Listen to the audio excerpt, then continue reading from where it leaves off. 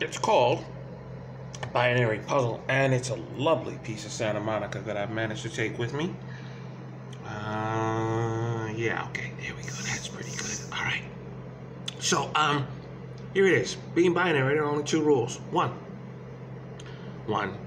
is not allowed. 0, 0, 0 is not allowed. You can't have 3 at any point in time.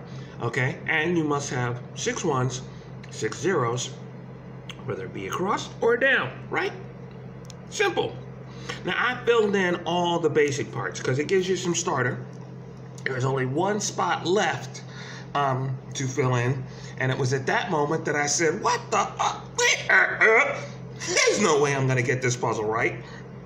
And so I saved it. I saved it so I can copy it and try a couple of different variations on trying to get it right, and that is your challenge too. Have fun with that!